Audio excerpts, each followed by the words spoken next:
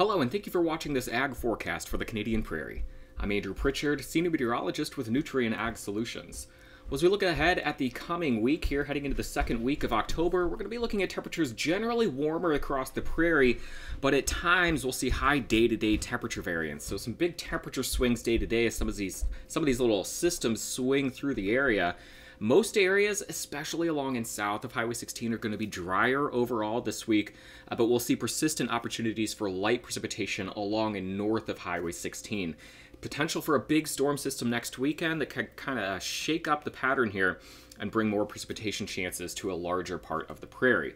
So we'll go ahead and jump in. We'll look at the satellite picture here first thing on Monday morning, and we've got a couple of little systems making their way through the prairie right now, just kind of riding this jet stream pattern that's been persistent over the last several weeks, a ridge across the western U.S. and western Canada, and then a trough digging into the Great Lakes and the central United States. So as the sun comes up here this morning, some sunny skies across central and southern Alberta, across much of Saskatchewan, but some clouds as you head into southern portions of Manitoba.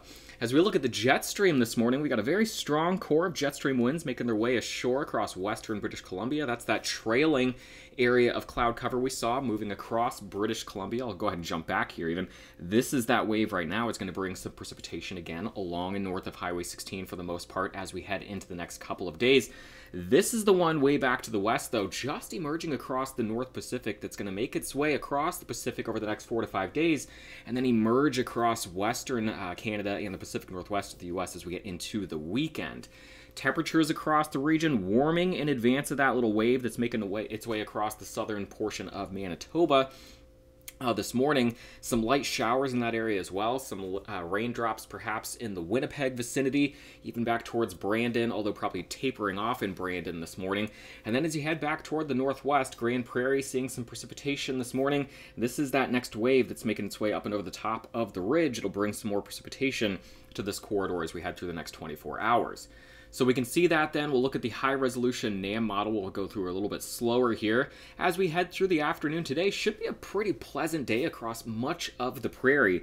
This region right here seeing plenty of sunshine, some warmer temperatures as we head through the rest of the afternoon, but then here comes the beginnings of this little wave as we head through the evening hours. Maybe some showers in Edmonton, heading over toward Saskatchewan and Regina as we head into the early overnight. We'll see these rain showers making their way into the Winnipeg area by sunrise on Tuesday morning.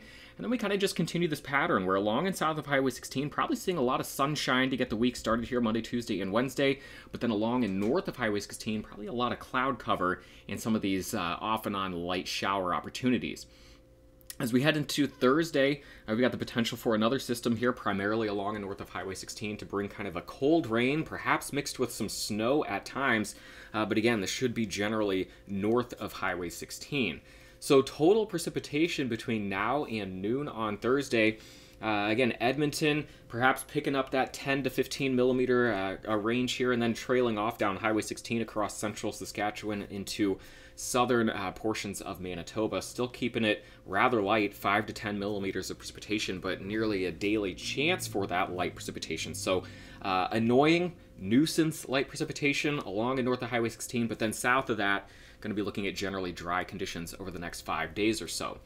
Now we'll take a little bit of a wider look, a little bit of a longer look at the European model. So we'll quickly go through the next couple of days. Here's the rain showers exiting southern Manitoba this morning, and then the light rain showers moving across northern Alberta today into central portions of Saskatchewan overnight, and then into southern Manitoba by tomorrow morning.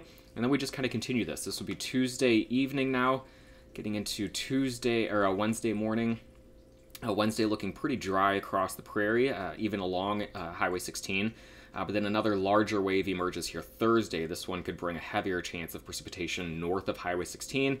And then you can kind of see the building storm here, this big low across the Gulf of Alaska, finally going to be pushed ashore by a strong jet streak, a strong wave here, a big jet extension across the Pacific. This is now as we get way to the other side of next weekend, though. So I have slowly, without narrated along here, taken you from the Thursday system along and north of Highway 16 through a dry Friday, a dry Saturday, probably going to be a warm Saturday and Sunday. And we get this big area of low pressure developing.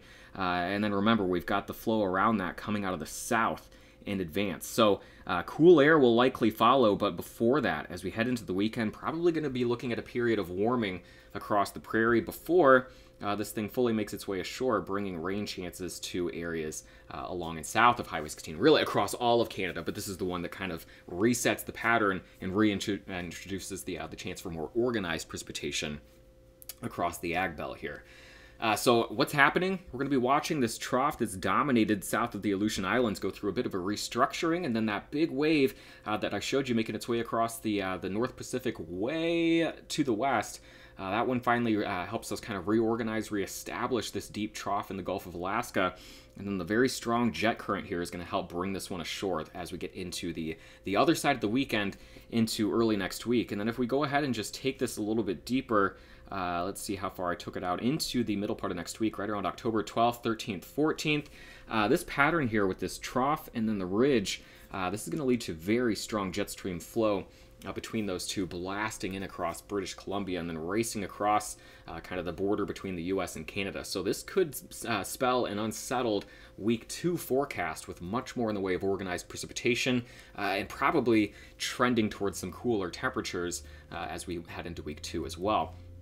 Until then, though, we're going to be keeping generally warmer than average conditions across the prairie as we head through the rest of the week. But again, these little systems will make their way through it. Probably annoying shots of cool air continuing for at least the next 4 to 5 days across portions of Manitoba. That's where we'll get those kind of annoying shots of cooler air. And again, day-to-day variance with those temperatures could be rather high as well.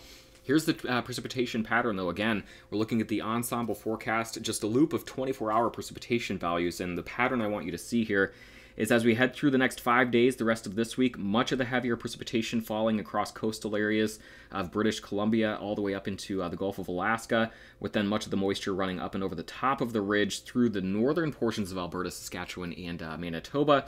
But then as we get to the end of the loop, I'll show it here. We're at October 10th, 11th, 12th. There it is. You see the moisture reset here. We see the heavier precipitation making its way across the prairie. Here it comes.